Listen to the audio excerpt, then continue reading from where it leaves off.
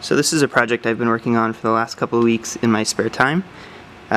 It's basically a set of LEDs that are mounted in the hood scoop, and they're all controlled by a Bluetooth enabled Arduino microcontroller, and they're each individually addressable, so I can create these kind of animation sequences like you see here. And then the other cool thing is I actually made this app to control them all. So if you press, let's say this first one, that turns them all off. The second is all on. This is blinking. This is moving over to the side. This is bouncing back and forth off of the middle LED. And this is the Knight Rider animation. So there's also some options at the top, so I can increase the speed. So this is the fastest. This is default. This is the slowest. And I can also put this in burst mode. So let's say I enable burst mode, which is that fourth button there, and then I do this one. It's just going to play for a number of cycles.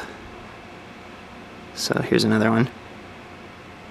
And then this last toggle all the way on the right is basically just locking the screen on so it's not going to dim or turn off. And then the last thing is this the mini logo at the top. Anytime you touch it, it actually turns all of the LEDs on for as long as you hold your thumb down. And there's a couple other things, like you can change the colors of these lights that are going off, which it's not really focusing very well.